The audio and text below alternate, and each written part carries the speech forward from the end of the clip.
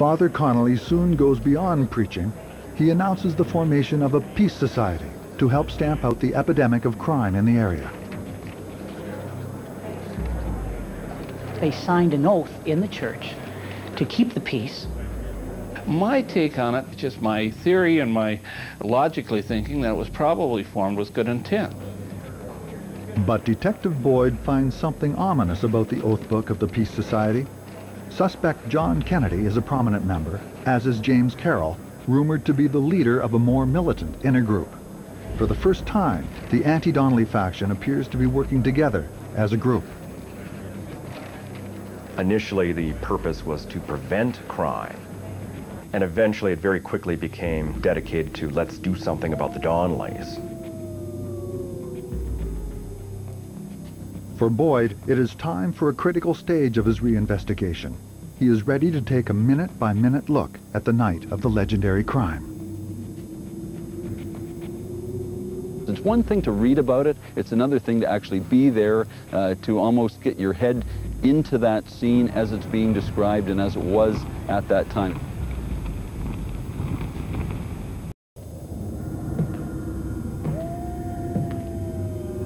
February 3rd, 1880. In rural Ontario, it is a cold, bright winter's night. A mob slowly gathers. Some had clubs, some had axes or hatchets, a couple of them had guns.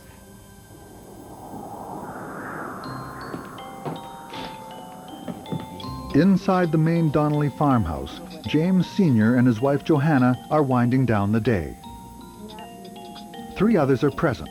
Tom Donnelly, the youngest son, Bridget Donnelly, a relative from Ireland, and a 13-year-old boy named Johnny O'Connor, the son of a family friend.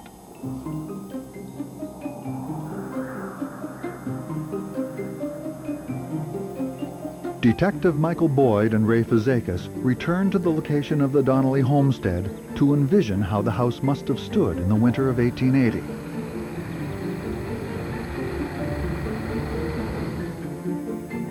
Next, they meet with Sheila Hodgins, who has reconfigured a similar homestead to match the Donnelly farmhouse on the night of the murders. They prepare to go over the murder minute by minute, using the controversial testimony of young Johnny O'Connor as a guide. A single candle burns. It is extinguished just before midnight.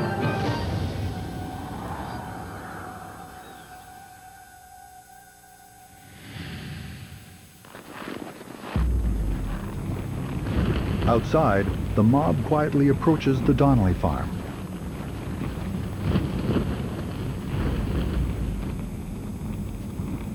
One man enters first. He lit a candle, took it into the small bedroom where Tom was sleeping. He handcuffed Tom. The move ensures that the strongest Donnelly won't be able to defend his family. With Tom handcuffed, the intruder wakes James Sr. Johnny O'Connor awakens to a bit of commotion, and he recognizes a man standing in the doorway. He held the candle for the old man to find his coat. The coat was under my head. When the old man got his coat, he went out. Johnny remains hidden while the Donnelly family filters into the kitchen, unaware that a large mob has circled their home. A yell signals the men outside that it is time to make their move. The door bursts open as angry men rush in swinging weapons.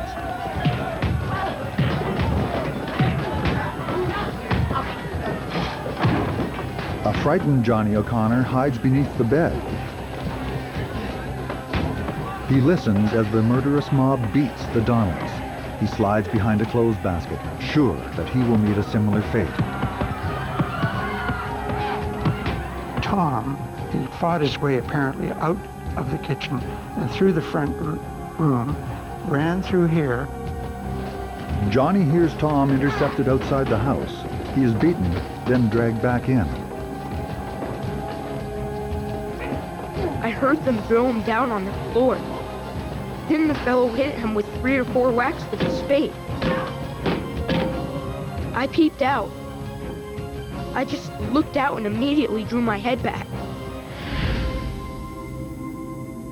Part of the controversy surrounding Johnny's story centers around whether or not he could see anything clearly from his hiding spot beneath the bed. And what I'd like to do, just get some sort of sense as to what Johnny O'Connor could see, because he mentioned talking about seeing the foot of the stairs and also being able to look out and actually see some of the suspects. Yes, and I can see the end of the staircase right now. And what he said under oath, I think I could see the same thing right here. With dead and dying members of the Donnelly family sprawled across the floor, the mob prepares to cover their tracks. They began to spread coal oil over the house and the bodies, and then they set it on fire.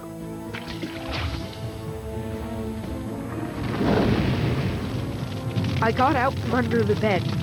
I went to the front room and saw Tom dead on the floor. Then I ran out to the kitchen. The old woman was lying between the door from the front room into the kitchen.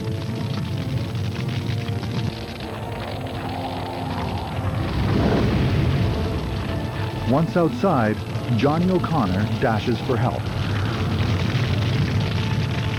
Fazekas shows Boyd the escape route taken by Johnny O'Connor. It leads out of the Donnelly yard and over to a nearby farmhouse owned by the Whalen family.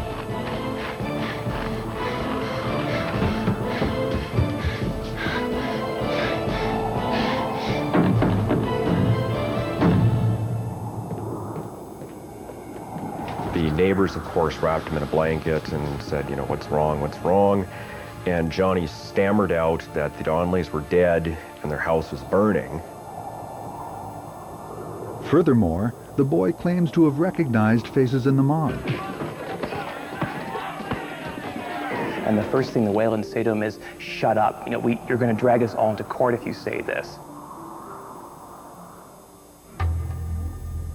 Inside the replica of the crime scene, Detective Boyd makes a telling discovery. According to Johnny's story, bodies lay in specific locations when he fled from the house. Johnny O'Connor actually saw and was confronted with two bodies as he ran out. And he describes the two and where they were located. These locations correspond exactly with where police found bodies the following day. It makes sense. It adds credibility to his account. In 1880, due to his young age, Johnny O'Connor's story will be greeted with skepticism. For Michael Boyd, a modern investigative technique called SCAN, or Scientific Content Analysis, may put the speculation to rest once and for all. SCAN analyzes written testimony for signs of truth or deception. It is a kind of lie detector that can reach back into time. I personally have used it on approximately 300 cases, and I can't find any flaw in the technique at all. I'll be looking for evidence that the person speaking is making a firm psychological commitment to the words that they are describing. In some cases, people's words betray their actions.